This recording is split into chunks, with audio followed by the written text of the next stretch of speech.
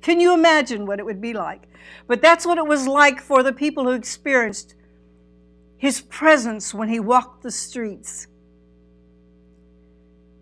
in the biblical days that we read of. But you know, there's a day coming when he shall reign and rule on this earth, when he sets up his kingdom. And it speaks of how in the New Jerusalem there will be those that go in and out of the city and so forth. And he will be the light of that place. There will be no need for artificial lighting because the Lamb is the light thereof, referring to him. And how that we will have access into his presence. Oh, and just think, very possibly each one of us at some point will be touched by those hands, the hands of the Lord. I want us to look at this in Mark, ladies, that I've asked you to turn to. Mark 6, verse 2. In the Amplified, it says, and on the Sabbath, he began to teach in the synagogue. And many who listened to him were utterly astonished, saying, where did this man acquire all this? What is the wisdom, the broad and full intelligence which has been given to him? What mighty works and exhibitions of power are wrought by his hands. You see, the hands, even the Cruden's Concordance bring out that the hands and the fingers symbolize the power, the workings, the action, the operation of Almighty God, displayed through Jesus Christ, a visible sample of the Godhead bodily.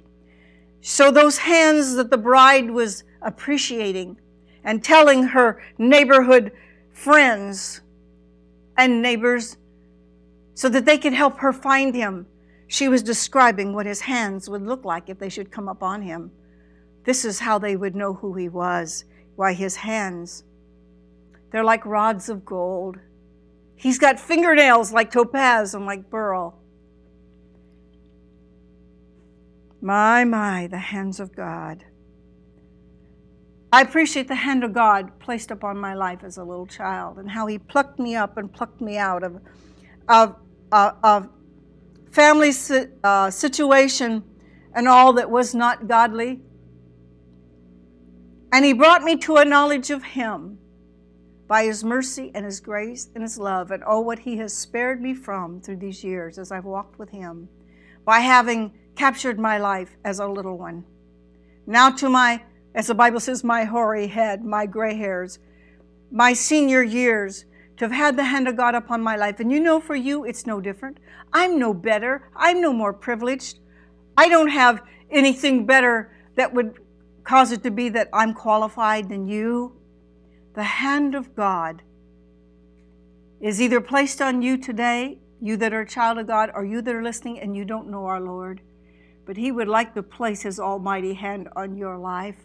If you would come under that ownership and submit to his will in your life, it will be wonderful what you will experience in the days forward of what the hand of God upon your life would do. You would have to begin to exclaim, his hands are beautiful. They are made of gold. Let's look at the text a little bit closer where it speaks about his hands are like, they're like rods of gold, all right?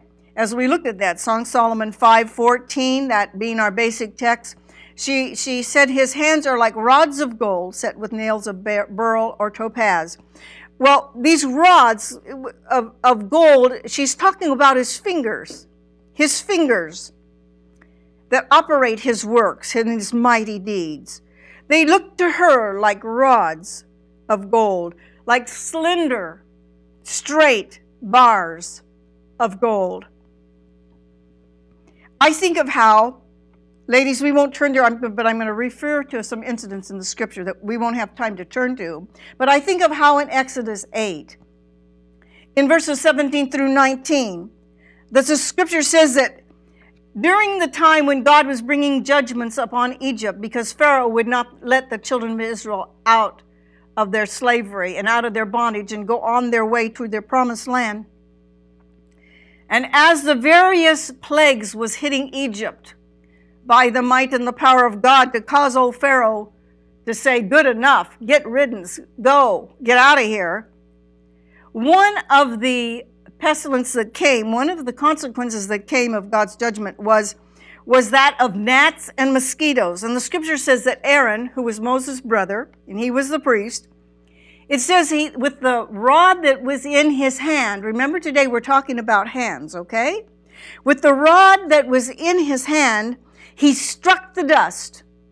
Now before that, all of the other of the 10 plagues, all those Pharaoh's magicians, through the power of Satan, they could duplicate it. They could counterfeit everything that Moses and Aaron did, such as when he threw down his rod, it became a serpent. Well, they threw down their rods and theirs became serpents, and so forth. But when Aaron stretched forth his hand with his rod and he struck the dust, these gnats and these mosquitoes rose up out of the dust, and they began to bite all the people and bite the creatures and the beasts, the animals. They were driven crazy with being bit with gnats and mosquitoes. Well, Pharaoh's magicians thought, I can do that too. So they tried the same thing, and nothing happened. Nothing happened. They could not counterfeit this particular judgment of the Lord as they had the others. So what did they say to themselves and said one to another and to those that are around? They said, the magicians said, because they couldn't duplicate that, they said, this is the finger of God. Now, they weren't believers. They weren't believers. They were like heathen. They said, this has to be the finger of God that this could take place. They could not duplicate it. Yes, there will be signs and wonders, the Lord says, in the earth. And especially in the latter days, I believe there's more signs and wonders as a witness to draw mankind to focus upon God. And we will see operations of the things of God and by his hands, by his fingers, and we'll have to exclaim, this is the finger of God. This is not a man thing. This is a God thing. We think about the two tablets of stone when the Lord called Moses upon the mountain and he gave him the laws to govern the people by, that they could be a peculiar treasure unto the God himself, the one true God, and not many gods like all the heathen around them had. But the scripture says that the finger of God wrote upon those tablets of stone the law. Moses didn't receive it being dictated to him and then he inscribed it upon the stone. Oh no. The finger of God himself wrote into those tablets of stone the 10 Commandments. We think of how Belshazzar, when he was having his big party, his big blast, drinking out of the golden vessels that once belonged to the holy temple of God back in Jerusalem, that he had stolen and taken away as he took God's people captive down into Babylon. And he just thinks he's next to God himself. And he's partying, using these sacred vessels he should not have touched, that common man was not to touch, and they were drinking out of them, having a hilarious time. And all of a sudden, as he looks over upon the wall, he sees the finger of a man's hand writing, Many, many tinkle, Upharsin. Thou art weighed in the balance and found wanting. He saw his judgment written out on the wall in his language, by the finger of God. We think of how Jesus, in Luke 11:20, it says that he exclaimed that he drove out demons by the finger of God. The finger of God. Oh, the bride appreciated the hands and the fingers that looked to her like rods of gold, these straight, slender rods of gold.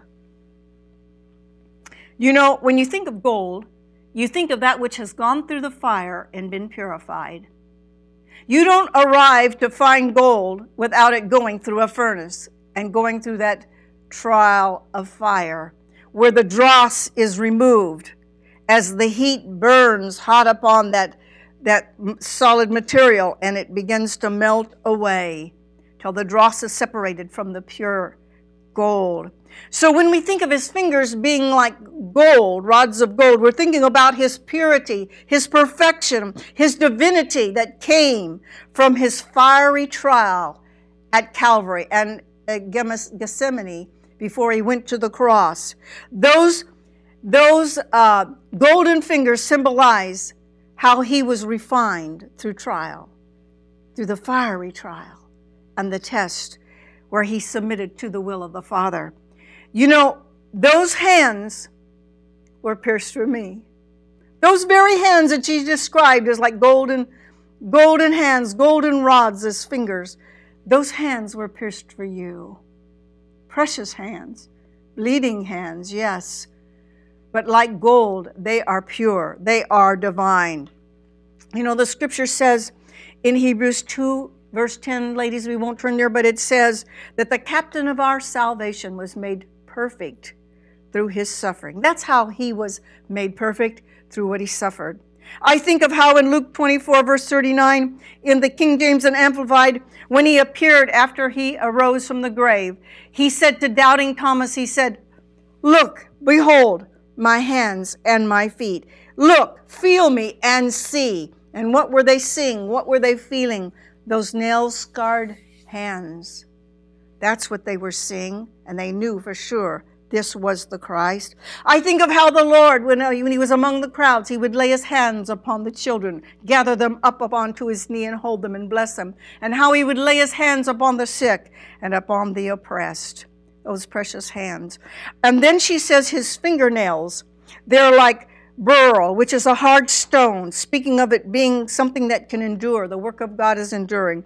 And his fingernails are like topaz, a golden luster, which is a transparent material. For you see, the works of God have no hidden agenda. We use our fingernails like tools to grasp and to take hold of. Even the doctors look at our fingernails to judge our health. You know, his nails were like set jewels in his fingers, the works of the Lord's hands, God Almighty. They're like gold rods, pure, powerful, precious. Join us again as next time we talk about his body. Let flowers bloom, oh Lord, where tears are falling. Let our hearts as your earthen footstool yield. Breeze of righteousness, the Lord's own planting, so that he may be glorified. Program copies available. Full set of 12 lessons on CDs, $34, DVDs, $44. at $3 for shipping and handling, no COD. Original Carol Brooks song album. Audio cassettes, $10 each. CDs, $14 each. At $3 for shipping and handling, no COD. For orders and support gifts, call toll-free 1-866-777-4748 or call 1-619-445-0751.